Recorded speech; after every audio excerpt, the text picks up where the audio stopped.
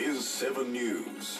Tonight, London celebrates a right royal wedding. Oh wow, she says. Oh wow. Sealed with a kiss.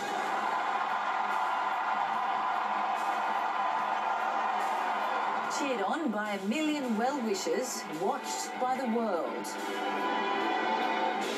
A stolen car crashes, killing 2 men as the police union calls for pursuits to be banned. And the V8 supercars in a roaring return to the West. From the studios of 7 Perth, Emmy Kubainski. Good evening. Excitement in London shows no sign of fading after the royal wedding of Prince William and Princess Catherine, the new Duke and Duchess of Cambridge. Audiences here and around the world were captivated as William and Kate made their journey to the Abbey, publicly pledged their love for one another and then sealed the marriage with a royal kiss.